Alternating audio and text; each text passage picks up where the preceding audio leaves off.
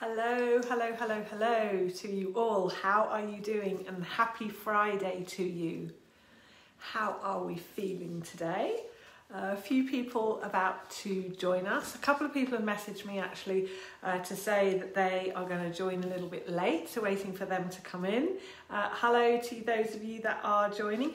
Busy day today, in fact, at least here in the UK. This weekend is a bank holiday weekend, so a day off on Monday, which of course is the last day of August. Can you believe how fast this year is going? So what I'd like to do is talk about the weather, please, if you don't mind, just for a second. We seem to be racing through autumn and straight into winter. I'm not quite sure what is going on. We do have a joke, for those of you that are watching not in the UK or not from the UK, you will know that we are all obsessed about the weather here, and I normally start this live by making some comment about the weather.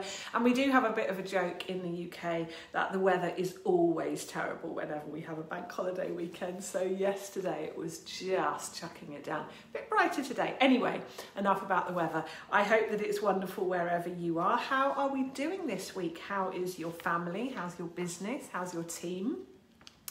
And how has your summer been going? We're almost, I guess, at the end. This bank holiday weekend, end of August, this kind of feels like the end of summer.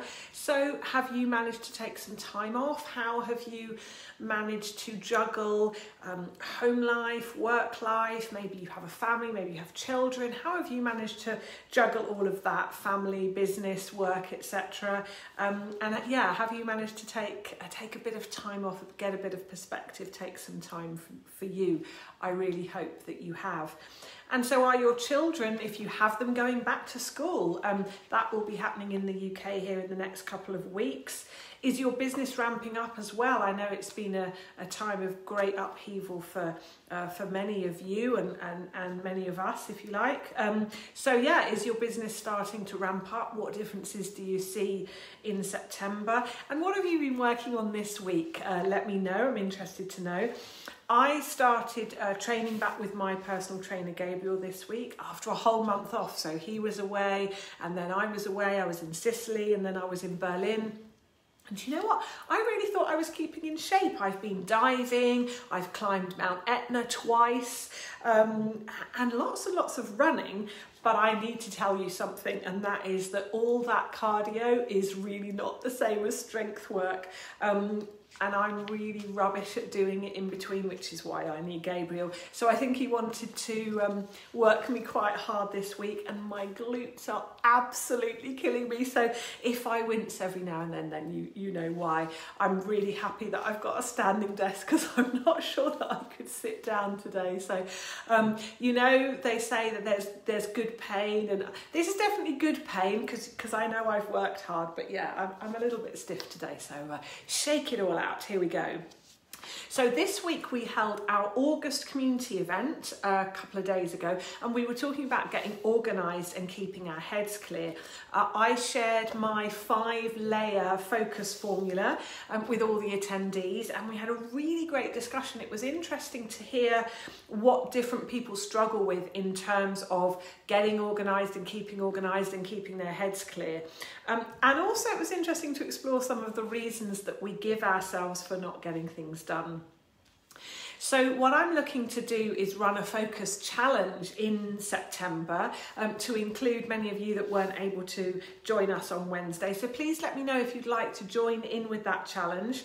It will really help you see your life and your business much more clearly and make better decisions. And I promise you that it will work even for the most distracted people.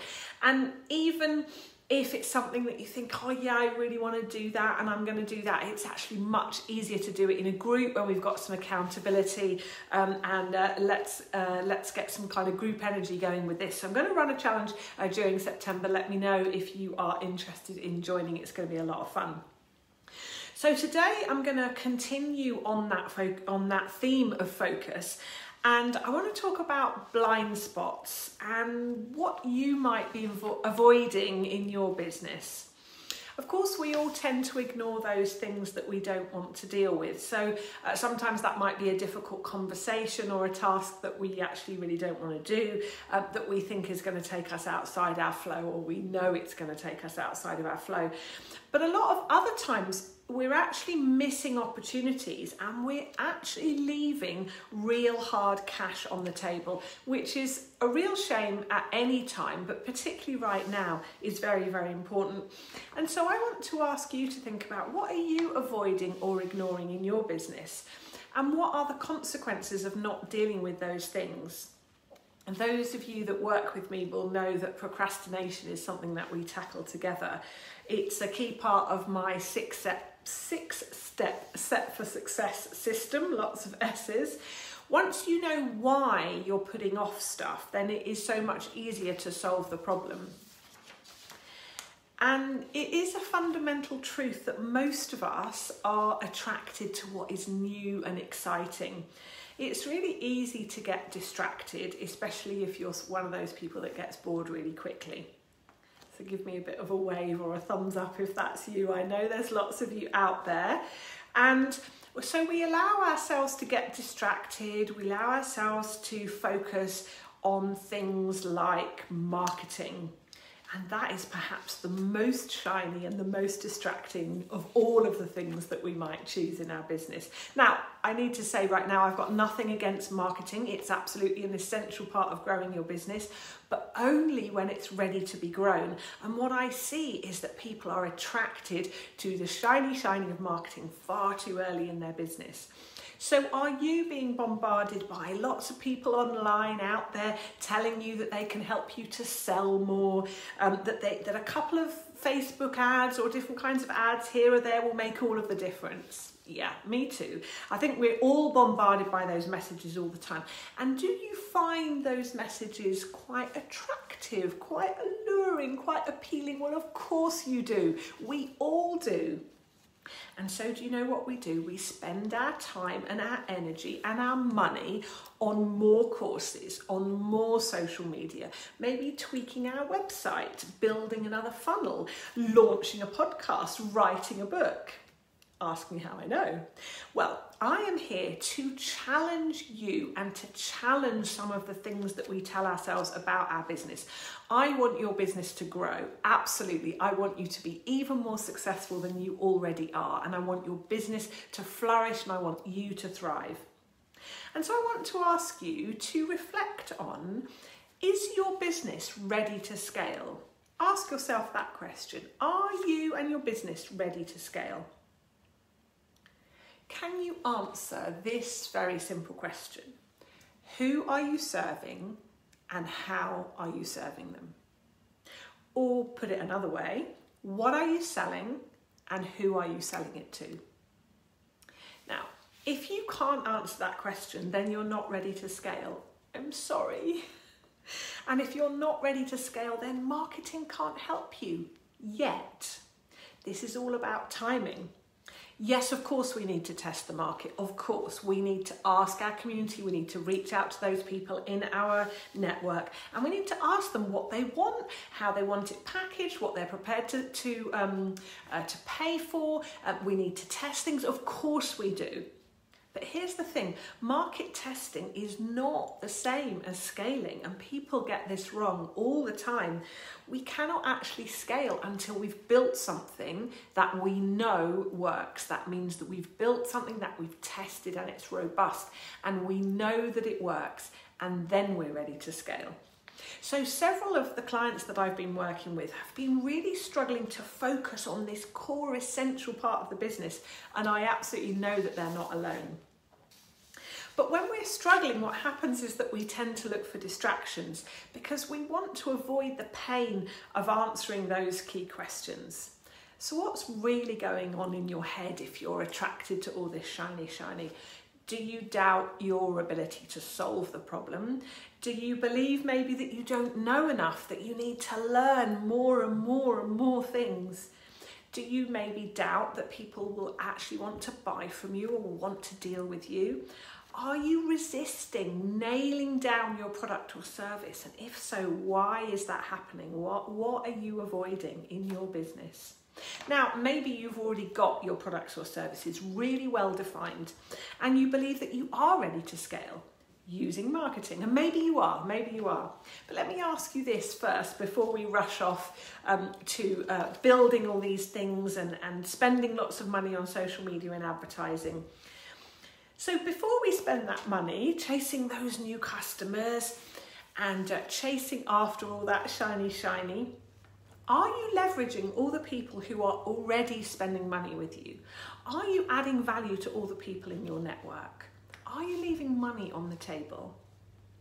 And are you therefore failing to add value to people that you can, to solve problems of the people around you that already you have their attention? It's so difficult to get people's attention. There's so much noise out there.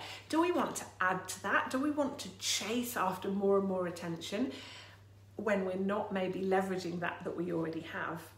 So think about your existing customers. Are you asking them for referrals?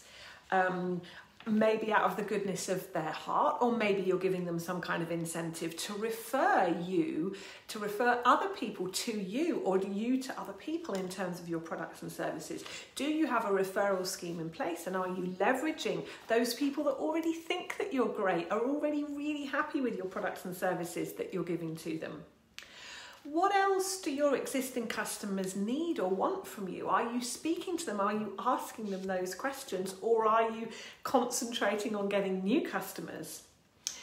Also, another area, ex-customers. So people, maybe if you are based in a particular location, and if your service is location based, let's say, maybe there are people who have moved away, who have moved out of the community, or just drifted away, maybe during COVID and lockdown. Maybe people stopped spending money with you, or maybe they had a change in their own circumstances, in their daily rhythm, etc. Are you reaching out to them? Are you contacting them? Do they know about maybe different ways that you're providing your service now? Or maybe they're ready to re-engage with you. Are you still keeping a relationship going? Are you checking in with them? Find out if they're okay, how they're doing. Do all your existing customers know about all the products and services that you offer? I hear stories about this all the time. Somebody tells you that they have bought some great new thing from somebody else, and you go, but I do that. I could have solved that problem for you. And you know what? It's not because they didn't want to give you more business. It's because they didn't know. Do you have a product that is ready to launch or almost ready to launch, but you haven't quite got it out there? So these are the things when I talk about allowing ourselves to be distracted, and when I talk about blind spots in our business, that's really what I mean. What are all the things there that we could already be leveraging, but we're not, because we're allowing ourselves to be distracted by all that shiny. And there is absolutely a time for that. Don't get me wrong, I've got nothing against marketing, but really what I'm saying to you today, and what I'm pleading with you today, is please stay in your lane. Don't allow yourself to be distracted by all those shiny solutions that you and your business just aren't in a position to be able to leverage right now. Please be where you are in your journey. It is not a race, and there are no silver bullets. I'm sorry, but there aren't. Business is all about getting the fundamentals right. And that is why I emphasize every single week, keeping things simple and doing the basic fundamental things well in your business. And then we can scale it. Then we can grow it and make it even more successful. It's in the DNA of many business owners, myself included, to want to run before we can walk. And that's great. You know what? I don't want to change you. I love you just the way you are. But I do want to remind you that while you're off chasing rainbows, there is gold in your business. There is gold in your network. There are opportunities that you could be leveraging, and there is money that you are potentially leaving on the table. And that makes me sad. In these challenging times, please make sure that you're leveraging all the resources and people all around you so that you can better support your customers, so you can solve more problems for them and you can offer them more solutions. Many of you have heard me talking about talent dynamics, which is a tool that I've used for many years to help people get into their flow and leverage the strengths of other people around them to build their businesses. And I'm absolutely thrilled that over the last few months I've been involved in the development of a much more nuanced and robust version of this amazing tool, and it's called Contribution Compass. If you've already had your profile session with me, then I'd love to offer you the amazing opportunity of a free upgrade over to Contribution Compass.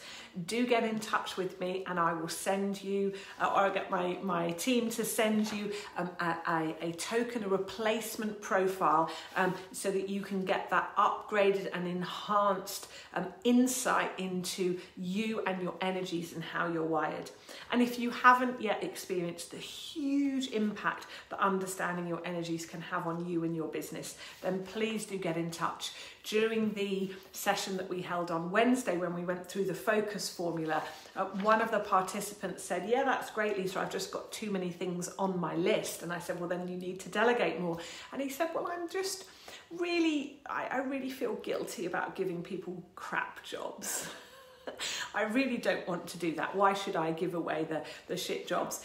And I was able to say to him, and I want to say to you again, one person's shit job is another person's favourite task. Please remember and please believe me, and please let me help you see that you should only be doing those things that you're good at and that you love and that put you in your flow in your business. There are ways to leverage the strengths of the people around you. Let me help you figure that out for you and for your business, whether you're on your own or you already have a team. This stuff works. I'm going to close today's live with 2 quotes about distraction and blind spots in your business. So the first one is from Tom Kite. He's an American professional golfer.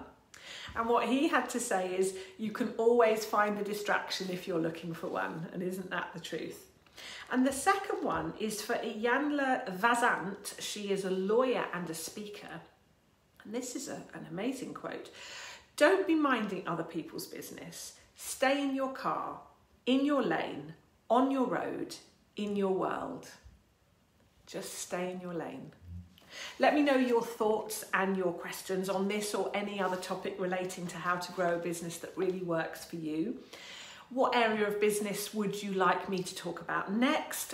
Let me know. I'm always interested in what challenges you are facing and bringing those into my live so that I can best serve you.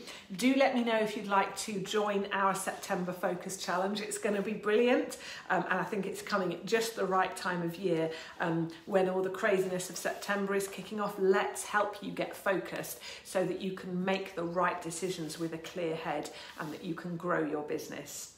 I hope that you have a lovely weekend, whatever you're doing and whoever you're doing it with. I really wish you a happy and peaceful time. And as always, if you want to talk, you know where I am. Take care, stay safe, and do keep in touch. And have a lovely bank holiday weekend. Bye for now.